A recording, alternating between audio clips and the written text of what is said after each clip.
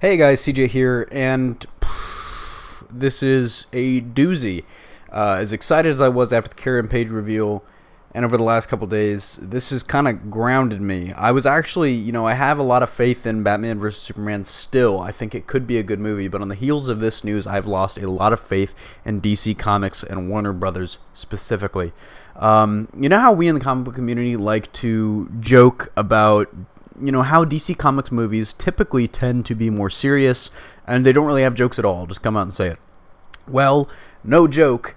They've said no jokes. All puns aside, this comes straight from Drew McWeeny of HitFix, so it's not like someone from Latino Review or, Badass Digest is just coming off the wall and saying something without evidence.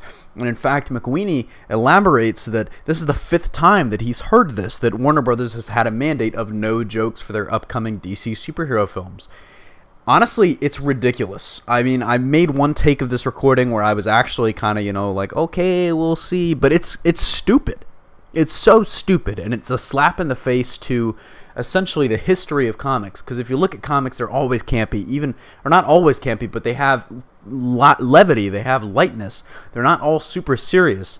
I mean, if DC Comics wants to launch the universe straight out of the mind of Frank Miller, go for it, but don't expect to succeed when Marvel has shown that you can balance the levity and the gravitas. You can balance the lightness and the darkness. You don't have to have all serious all the time. You can do jokes, but you can include serious, dramatic plot elements. Do you think Age of Ultron is going to be all laughs? No, but will it have a couple funny scenes? Sure. Honestly, I am just fed up with this. I am fed up. I'm not going to lie to you. I probably still will see Batman vs. Superman because I think it has the potential to be better than Man of Steel. But if this is the case, DC Comics, anybody in charge over there is just addled. They are out of their coconut.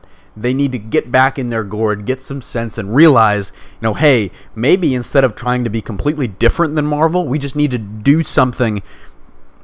Take a page from them. Look at their success. They've had a dozen movies in the last 6 years, and they're vastly more successful than DC in those last 6 years.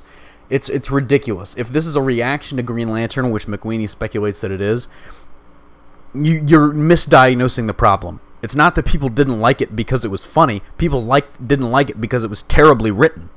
It was just horrible. And it's so stupid. This is literally trained monkeys would come up with a better superhero universe than DC is so far. Trained monkeys would realize that it was the writing and not the jokes in Green Lantern.